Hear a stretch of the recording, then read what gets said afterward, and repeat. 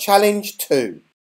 For challenge 2, we want to put our pencil back in the middle of the screen, we want to clear the screen, and we want to draw our line again.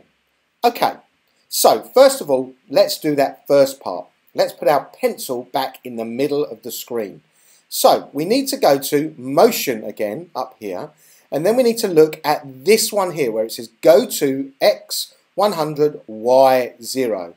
Now if you remember at the beginning, let's move this in actually, and at the beginning we said to put it in the middle it had to be 0 0. So there we go. Now we can just put that at the beginning of our code. Whenever we press the flag, the pencil is going to go back into the middle of the screen.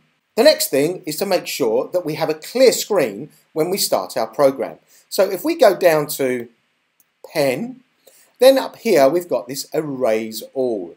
So let's add that to our code, and we can say now when the program starts, we want to raise the screen, we want to put our pencil back into the middle, we want to then put our pen down and move 100 steps. So let's do that.